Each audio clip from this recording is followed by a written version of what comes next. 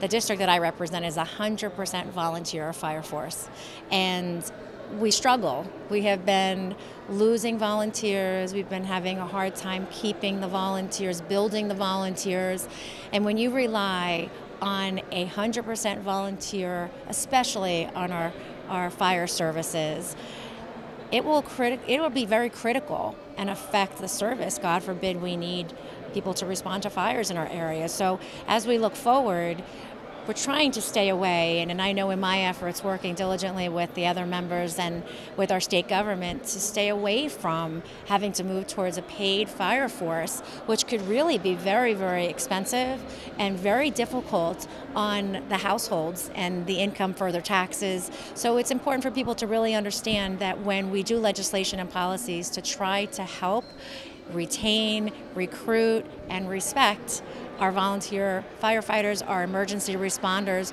for doing that, so that we want to say thank you and continue to have them be servicing our communities. So that's why it's important with these pieces of legislation that we've passed.